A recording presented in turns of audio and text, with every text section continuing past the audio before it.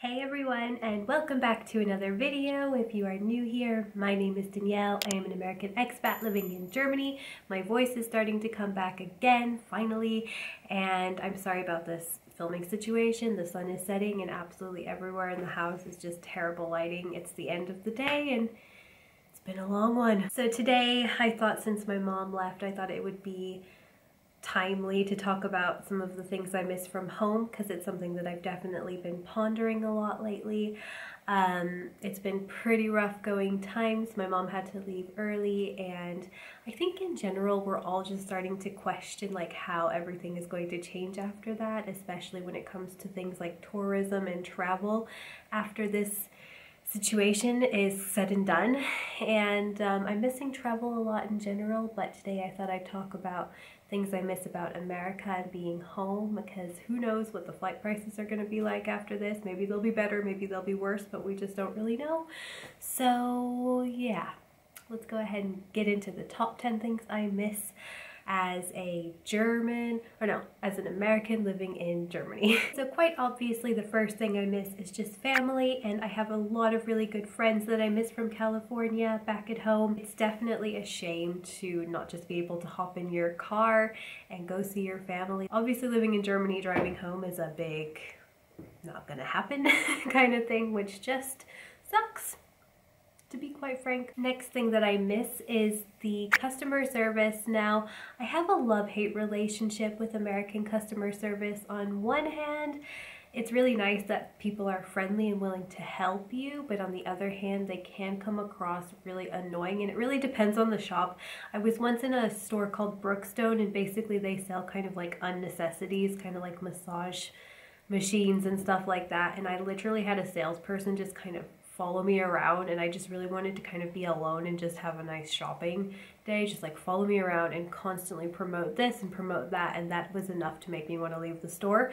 But for the most part, like if I'm at the grocery store and then somebody's asking how I'm doing and then just being really friendly and giving me a big smile, like that totally brightens up my mood. So I have a bit of a love-hate relationship with the American customer service. It really depends on the shop and how far they take it. Okay, so the next couple of ones are going to be about food. So the very first thing I miss the most of that we do not have, well, we do have, but it's very rare here, is Chipotle and Mexican food. Now, in California, we have like some good quality, like real Mexican food. Chipotle is not really like a true representation of that. It's kind of like an Americanized version of Mexican food, but it's still just so good.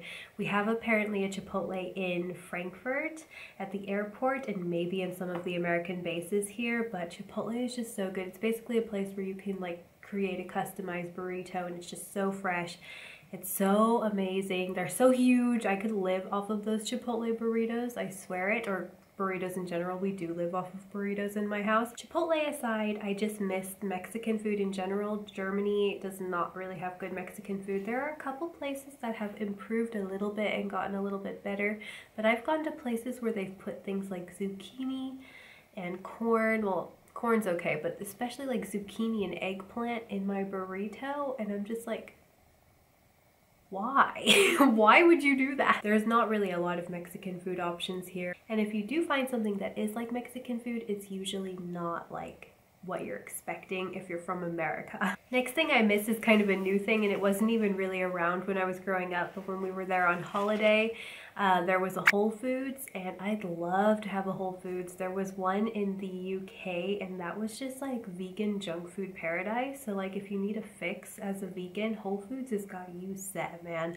And I just love how big the supermarkets are there. It's just so like abundant, and you feel like you literally have everything, apart from right now with this crisis. Actually, a lot of people in America have been saying their shelves have been worse than what I've been showing on my Instagram, but for the most part, like when times are normal, like there's just so much food. Americans like food. They know how to do food. Next is free public restrooms. For the most part, you don't, unless it's changed, I don't know. For the most part though, you do not have to pay to go to the bathroom, and you don't really have like the pressure to pay, because there's usually like a cleaning woman who will have Like, I always usually pay them because, I mean, cleaning bathrooms is no fun, so I usually give them something. But for the most part, like when I was growing up, I remember having a lot of free public restrooms. Here, it's hard to even find a public restroom that will actually let you go in unless you're a customer, and then if you do, sometimes you still have to pay a fee, which is really, really frustrating. Next is something I semi-miss. I'm not huge on drinks, but you do have access to free drinks, or not free drinks, sorry, free refills and cheaper drinks. Like when we go out to eat, it's sometimes kind of nice to have an option to have something to drink, like something other than water. Even if you just have water, you end up paying a bunch of money. One thing that I actually miss a lot is that I miss feeling like there's no shame in going out in your sweats. I mean, people even go out in their pajamas sometimes, and if you go to Walmart, which I'm not much of a Walmart person, but the people at Walmart go out in a lot less and worse than sweats. So it definitely feels like in America, like it's just more casual. Like everybody doesn't really feel like they have to put on this show, I guess you can say. Like here in Germany, I feel a little bit more uncomfortable going out in my sweats from time to time. I don't really see a whole lot of people who do it. And I wouldn't say like people are over the top here, especially not moms. Like moms will usually just put on a pair of jeans or like a pair of like those hiking material pants and call it a day. But like sweatpants, I'm pretty sure I'm the only one in my town who does it. Next is kind of funny because I haven't learned how to drive, but I miss the option of being able to learn how to drive in America. So learning to drive in America is really cheap. I believe you can get your driver's license for like about 200 bucks. It can vary, of course, but in Germany it costs like 2,000 and it's very intensive, and it's highly recommended you learn manual. I'm grateful that we have a car that is automatic. Most cars that you buy in Germany are manual, and they do recommend that you get a manual license. So I definitely miss the easier option of learning in America, and even if I wanted to learn in America and like do like a 3 months in America and try to get it there, it would not be permissible here. They have disallowed that as of recently, which sucks. Next one is things are just bigger in America. Along the same lines of learning how to drive, it would be easier to learn how to drive on bigger streets. American streets are huge, even in the neighborhoods like in Germany, and especially, oh my god, the UK. The UK streets are so teeny tiny and scary, oh my god, especially if you have a big car like ours. We have a VW bus. My sister actually took me out for a drive, and it wasn't like a big road necessarily, but it was still like bigger than your average German road, and it was just so nice. So spacious. Everything is just more spread out in America, I feel like, which has its pros and its cons. It definitely makes it difficult to get around without a car, but it's kind of nice feeling like you have a lot of space. And like if you live in like more rural parts, like we went for a road trip once like in Nevada and stuff, like it's just empty spaces as far as you can see, whereas Europe is just a lot busier, and the nature, you could say, is even like people are just more clumped together. Also in terms of what's bigger there is just like the size of the food. Like when you order something, which is kind of ridiculous, like everybody's eyes are always bigger than their stomachs when it comes to getting food in America. You hardly ever can finish it, and Americans aren't really accustomed to finishing their food just because we're so used to be given things that it's just totally humanly impossible to finish, but it's still kind of like very satisfying for your eyes when you look at this food, like when you're starving and you go out to eat and they give you way more than you can handle. Things are just bigger over there.